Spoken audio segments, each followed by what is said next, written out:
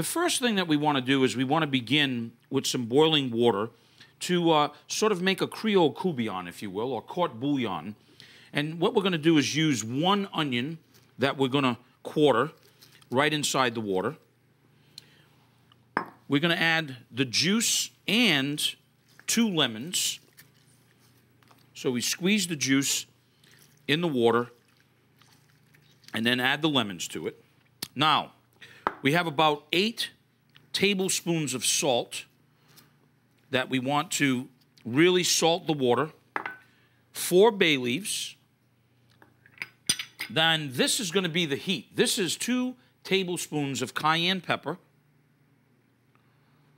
And that's really what's going to really be the spice, as well as I have 2 tablespoons of Creole seasoning or essence, but I'm going to save 1 back so that I can season the shrimp in the bowl. I have about 1 1/4 pounds of Gulf shrimp. These are about 16, 20 count. You can get them smaller, larger. Now, here's the key. It comes in 2 forms. It comes liquid or it comes in a seasoning form. And this is crab oil. This is a New Orleans crab oil. Inside the little sack, you can see it has lots of mustard seed and coriander and crushed bay leaf and lots of chili peppers. So you want to keep it in the sack, and we're going to add that. Now, you want to bring this up to a boil and then let that simmer for about 10 minutes, really, really extracting the flavors and the spices inside of the water. And this is what I have right here. Now, when we're ready, what we're going to do is we're going to add our shrimp right to that Creole courtbouillon, if you will. Also, to that, I like to split a head of garlic and add the garlic in there as well. And we'll do that real fast. Let all of that get flavors going, and then you want to do that before you add your shrimp. So there's the garlic, and our shrimp are right here. Now, here's the thing about shrimp. They really cook very, very fast. As you can see here, they're already halfway cooked, but they're getting all the flavor of that Creole courtbouillon or court bouillon. And then what we're going to do is once the shrimp are cooked, we're going to take them out and let them begin to cool. Now, on to the remoulade. There's a couple of different types of remoulade. This is a very New Orleans style remoulade because it has a bit of ketchup and mayonnaise, and the classic one being with celery root. But watching how easy this is. You're going to get a little food processor, and what we're going to do is start with about 2 tablespoons of ketchup. And we are going to use Creole mustard, which is a whole grain mustard. If you can't get Creole mustard, you can use like a Pommery mustard. We have 1 1/2 teaspoons of garlic in here. 1 tablespoon of tomato paste. About 1 teaspoon of hot sauce.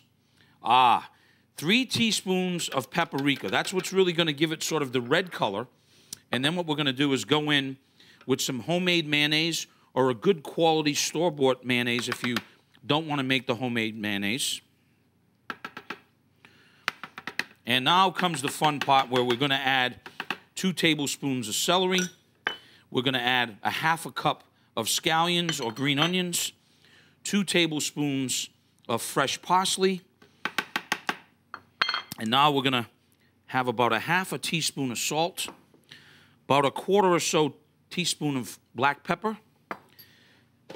So it's pretty much just adding all of the ingredients together and then blending them, and you'll see that you're going to get this wonderful orange color, which is the remoulade. Great for any cold seafood or shellfish.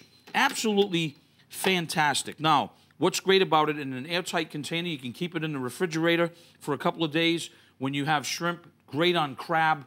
I serve it with oysters. Well, let me show you this great salad real quick. There's our shrimp that have been out of the Creole courtbouillon or court bouillon. And then what we're going to do is we're going to take most of the remoulade. We're going to save some for the greens. We're going to take most of the remoulade, and we're going to begin to just toss the shrimp in the remoulade and letting that flavor just kind of go and meld all through the shrimp. Now, what we're going to do is take a ripe avocado. I kind of like this one better. It's a little riper. We're going to cut the avocado in half, and we'll check out the surprise inside. Oh, that's perfect. Now, the easiest way to do this is we're going to just use a spoon, and we're just going to go around and just scoop out the whole half of the avocado.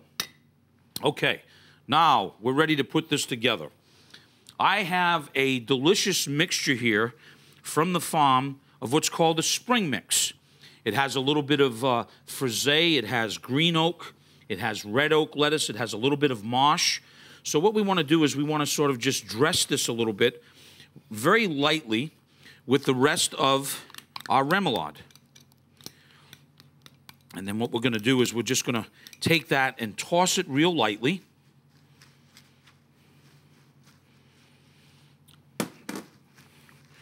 You don't really want to sort of beat up the greens.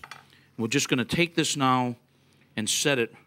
Look at how great that looks, right on our plate like that. Now, to the greens, we're going to take a little bit of these cherry teardrop tomatoes. We're going to just a tiny bit of olive oil and a little salt and pepper. And we're just going to lightly just toss these and just kind of place them around. I love these little sweet tomatoes like this. It's just delicious.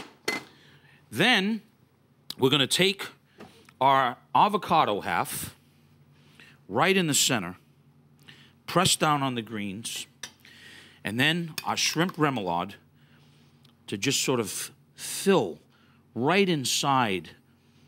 Delicious. Look at that, huh? Talk about a New Orleans classic right there.